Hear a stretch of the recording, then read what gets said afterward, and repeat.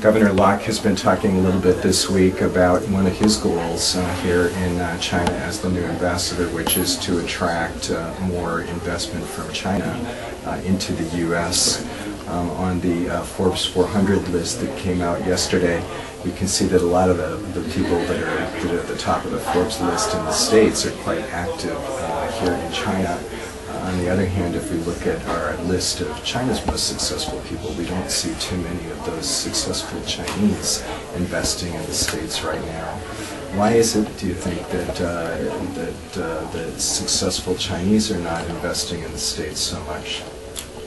There's a lot of reasons, and we certainly spent a lot of time talking about it, but generally speaking, you know, the strategy of U.S. Offshoring jobs to China because they were low cost has been present for a long time.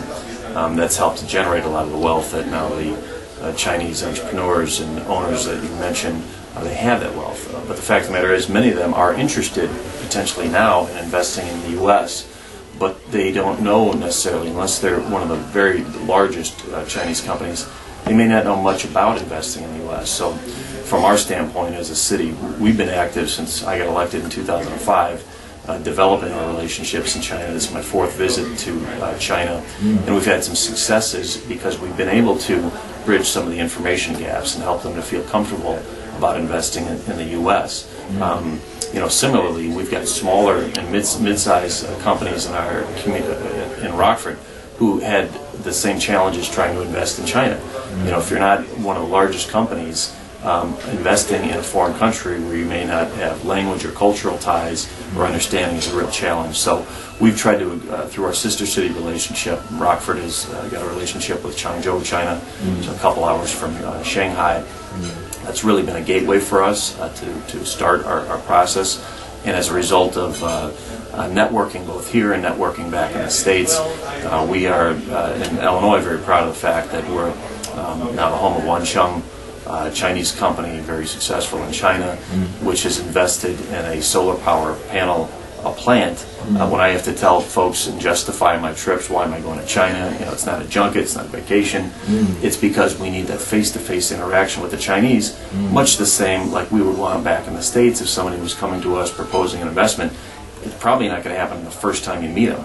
So by meeting with the chairman of the board of Wansheng in China on multiple occasions, I think that absolutely helped them understand that we were going to be a safe place to invest and a good long-term place to invest.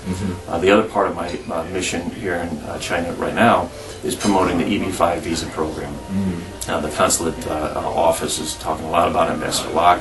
I love hearing what he's talking about, and frankly, a lot of the commercial offices that have been in China, this is a new thing for them because they've been spending most of their time legitimately having to respond to the needs of American businesses, trying to figure out how to do business in China.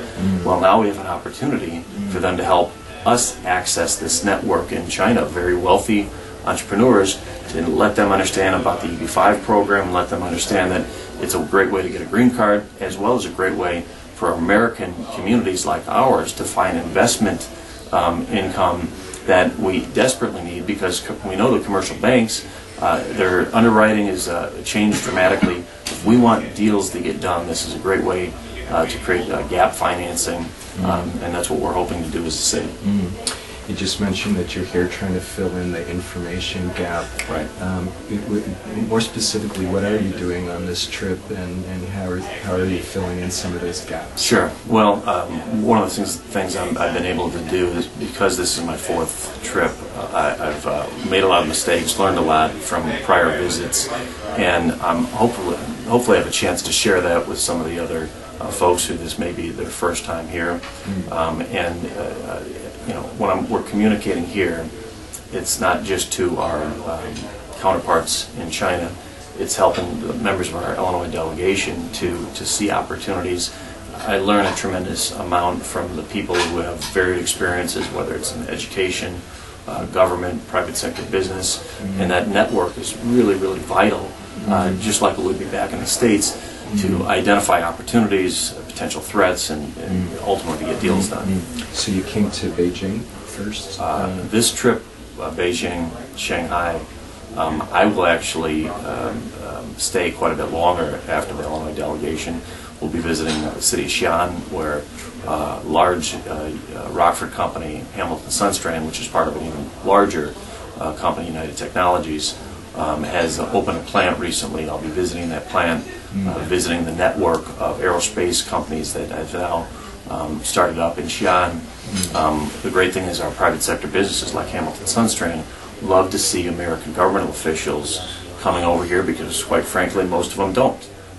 They're afraid of the image. They're afraid that they'll get criticized politically for coming here. And it's, you know, to me, I keep saying, what are our choices right now? Rockford's got the highest unemployment rate in the state of Illinois.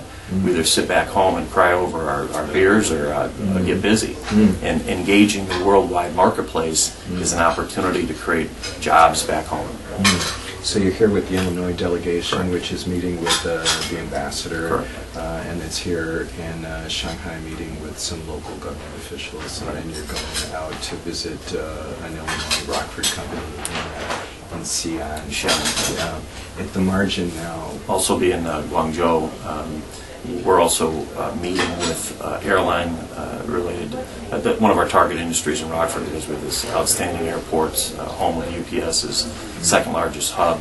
We're looking at expanding cargo operations as well as tourism, passenger tourism, potential opportunities, and charter companies doing leisure travel, which is a very, very young industry. And we see that as an opportunity because of our ties that hopefully make something happen. So specifically, how are you doing that? Are you visiting UPS here in China also? Or not visiting UPS. What's the nitty-gritty for getting this done? You need to meet with the government agencies. China is it's very well known that without the support of the Chinese government, you're not going to get a deal done. So my role, unlike in the U.S. where you can get by many times and just hope the government gets the hell out of the way, here you need the blessings of government to get a lot of the deals done. So we meet both with the businesses, many of which are heavily invested in by the Chinese government, as well as the official agencies. So China's CAAC, the Aviation Authority, is an entity that we meet with, met with in the past, as well as with companies like Air China, Cargo, and other Chinese cargo companies. We've also met with private Chinese companies that does leisure charters. Again, this is an early phase of that industry developing, but because of the rapid growth, aviation is a huge area. It's an area that's one of the reasons why we're so excited about opportunities here, because Rockford is a home of a huge aerospace cluster. Boeing and United in Illinois, it's just a very ripe area for us to develop. So you got to hit it on all different levels. And again, because I've had the very good fortune of working with a really good team that have helped, you know, private businesses as well as government folks that have helped educate us. It's really, we've got a pretty good strategy, I feel, moving forward. Just briefly now, what are some of the other lessons that you've learned? You said you've get your shots before coming over. Kind of joking, and it wasn't in China. My first trip, though, I traveled to Kyrgyzstan on the way back and got hepatitis, so that was not good.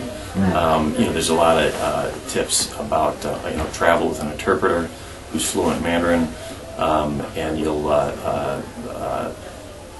you know, not only will you be able to hopefully make airline reservations, but our Chinese counterparts are impressed by the fact that we've gone to the level of hiring our economic development agency Mandarin-speaking employees and staff to help support our efforts.